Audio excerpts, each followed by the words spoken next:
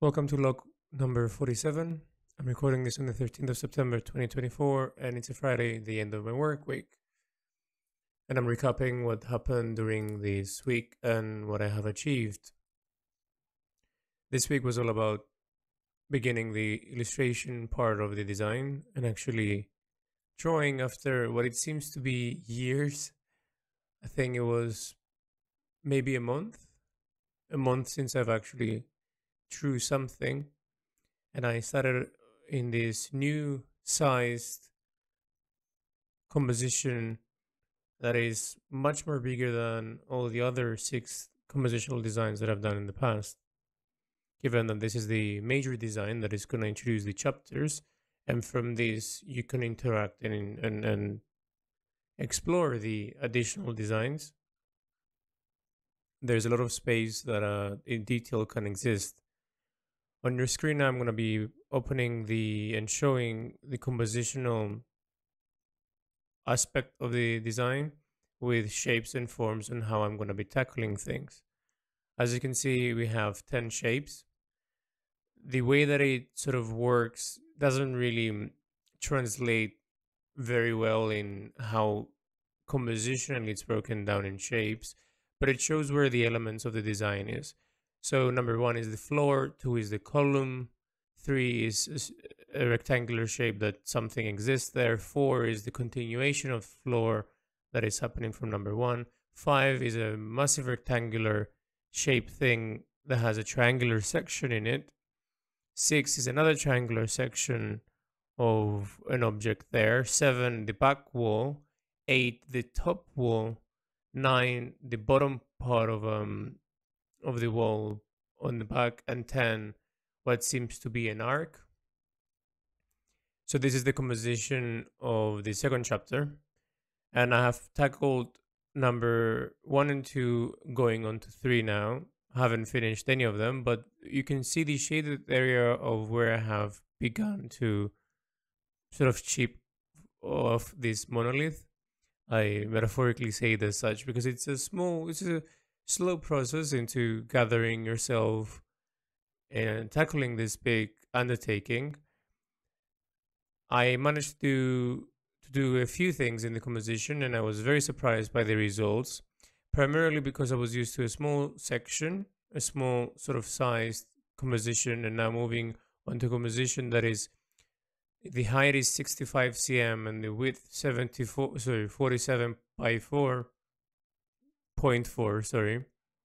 So let me say that again, 75 height by 47.4 width, which my previous one, if I'm not mistaken, was 42 height and 27 or 28 width. So you can see how it's almost double. And I realized how much space I have for me to add those details, those lines that I couldn't before. And it's quite interesting because here I can add all the knowledge that I've gathered from the 6 different compositions that I've done before and really make it work and hone in on it. I was really surprised. I was very, very surprised.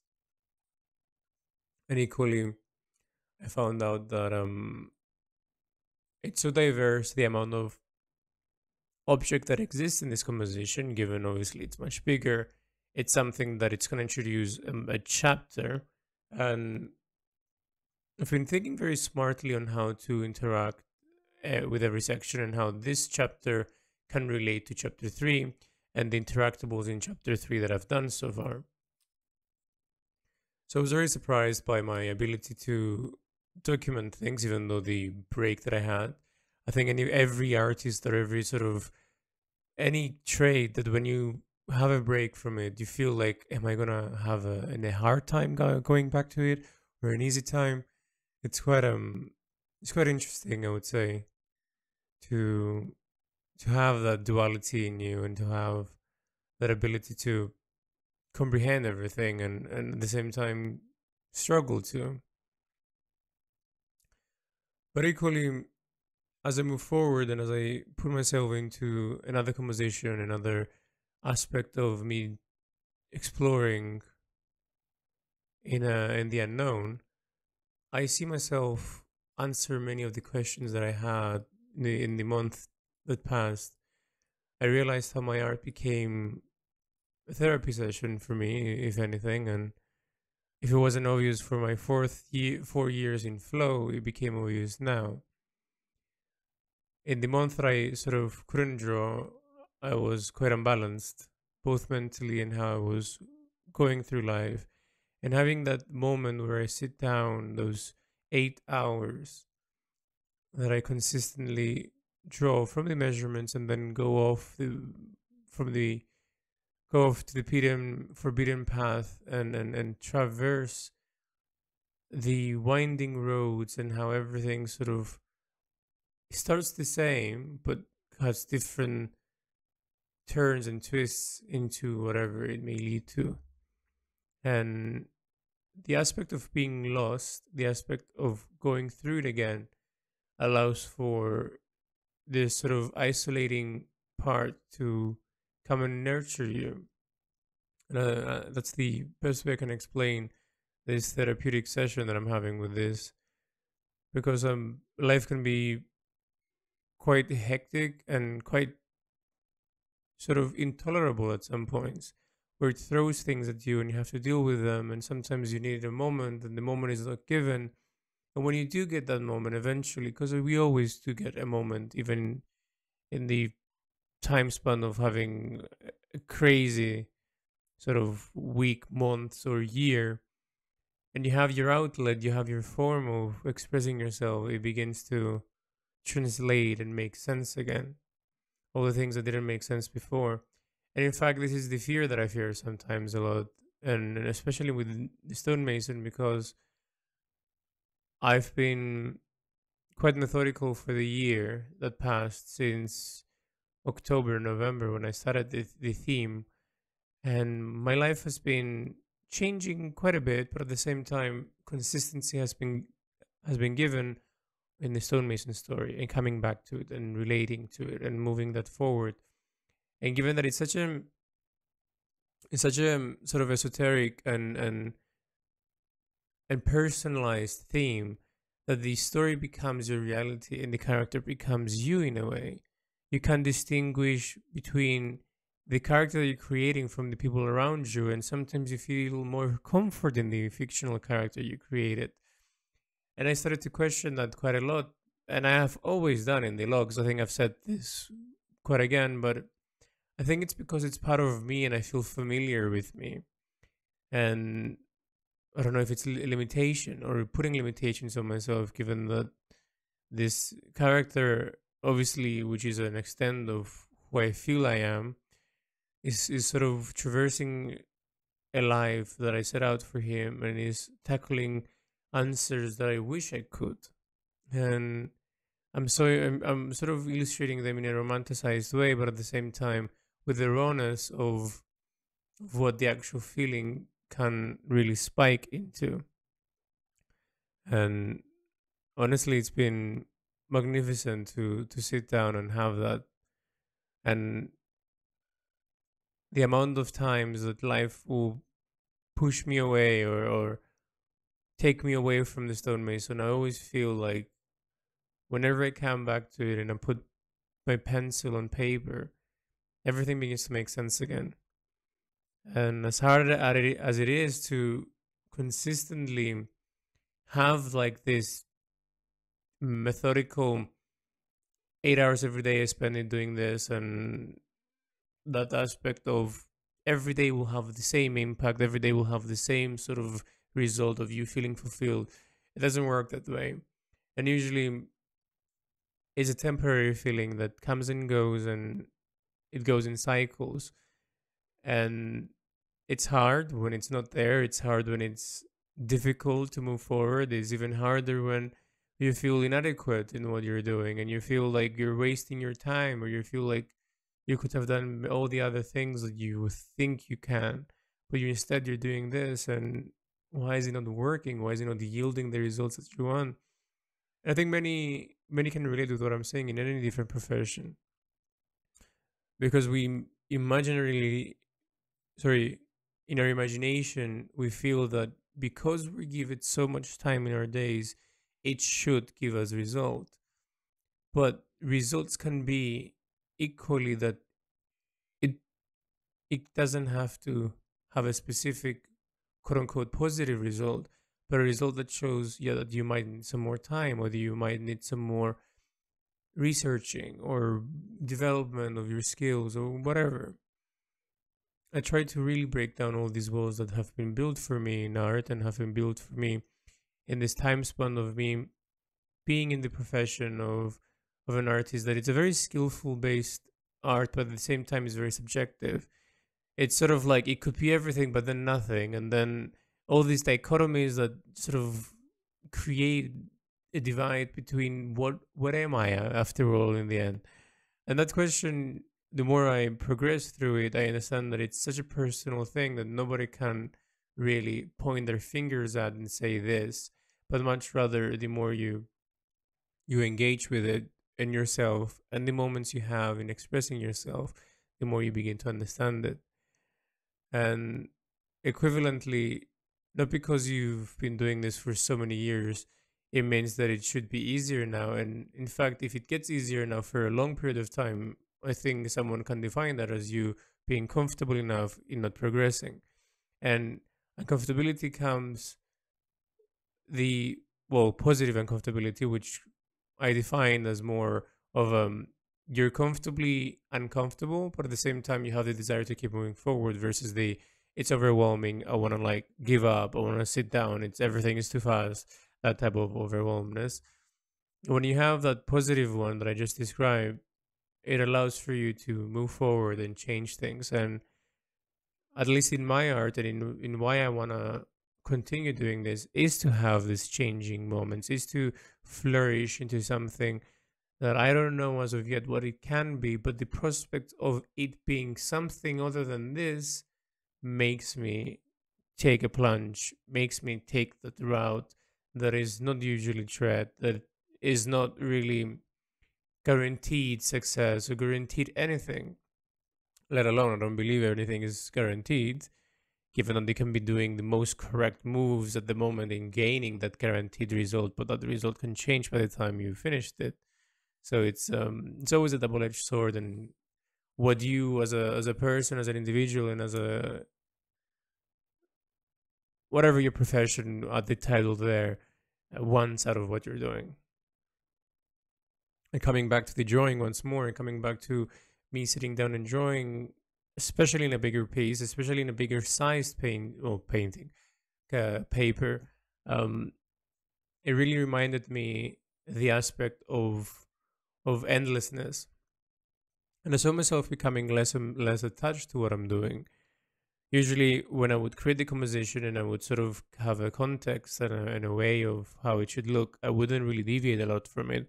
But now, even in that small left corner that you just saw that I shaded, that I just tackled and finished there, I changed it quite a lot. I done one object, and then the second object, I'm like, this object, by my experience, can work better if I change it a little bit here, if I add this new element that I feel like it's gonna be needed now that I see it in front of me. And I did very easily without having any sort of re- resistance from my part, and it was beautiful. I enjoyed having the ability to feel detached, but at the same time confident behind what I'm doing. It means that I'm in a very good road in learning and attempting to finish the first arc. And I feel this week we're going to be tackling numbers 1, 2, and 3, completely finishing them off. And at the same time, maybe measuring number 4. Yeah, maybe. And number 2, given that it's a very straight column going through the height of the paper, I'm not gonna probably do all of it. I would rather do 1, 4, and 3 completely, and then do number 2, then start on 5, 6, then go on 7, 8, 9, and 10, maybe. I think so. I think that would be a good way of going around it. I also have a lot of measurements that I haven't really documented on the design, and so it is my sort of hope that in this week that you're listening to this, or when you're listening to this, the week that the workload that I'm going to be undertaking this, this current work week, I'm gonna be having no measurements done, given that I've already done it today and yesterday, and I can ease through in enjoying the drawing process and really getting behind it. So I'm excited to continue moving forward and continue to enjoy this as much as I can, because it's a dearly missed expression that I keep forgetting how amazing it is to leave and then come back to it. That feeling of like, this is what I was missing. You know, it really becomes prevalent, and it really becomes accentuated quite a lot. And I love that. I love that to the fullest, and what it makes me scared, and how life can change things so rapidly and can move me away from this. But at the same time, I don't want to stay the same. I don't want to be in this routine all the time. And balance is the word that probably needs to be sort of accentuated here and put on the forefront. But I don't know if balance can be had when things like of this nature exist, because it takes so much time, but then it's a small fraction of the time that you can dedicate on it so you can move forward. I still have so many things to answer, and so many things that my mind brings and then takes away and then brings again, so I can reconsider and all that. It's a never ending journey.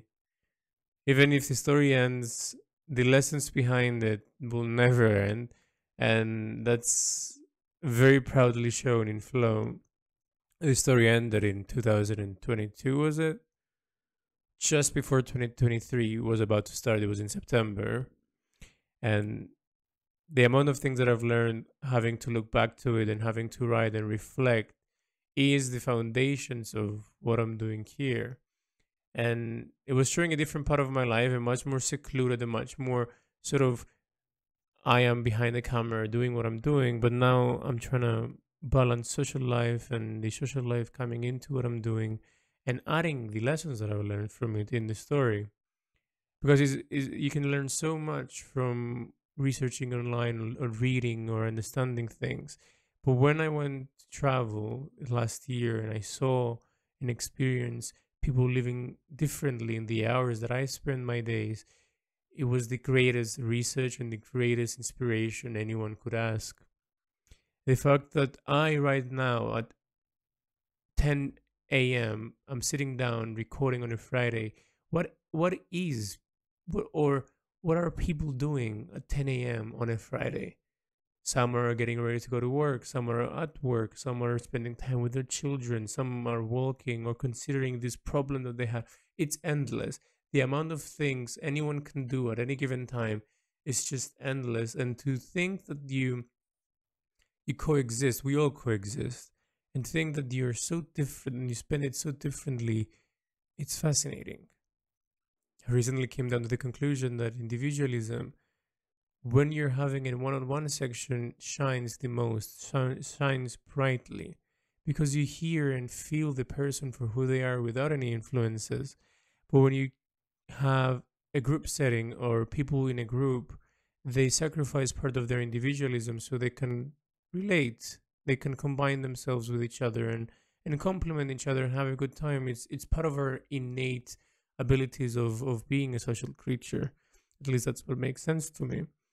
That in a group setting, we lose part of our individuality for a brief moment, or however long we want to be surrounded by people constantly.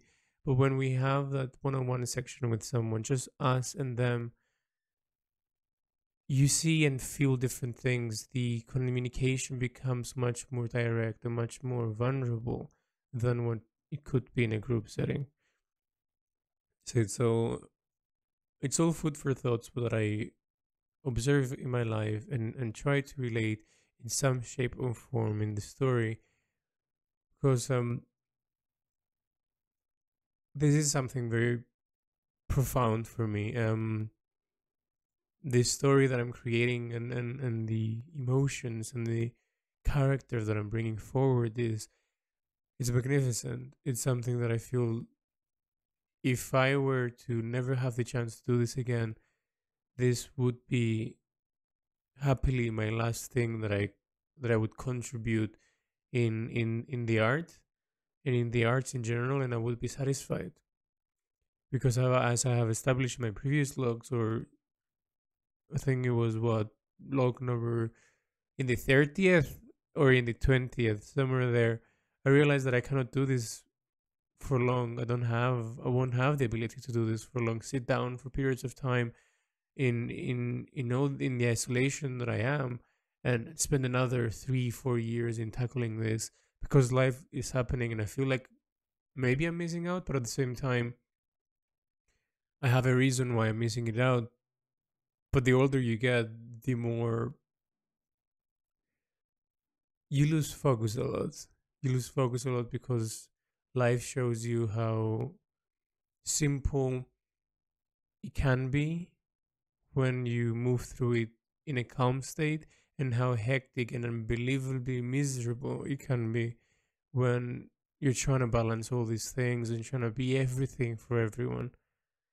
And in this story, I'm really showing that. I'm really showing how the dichotomy of you trying to be everything for everyone and how that affects you, and then having that moment with yourself that you sit down and you're like, am I this person?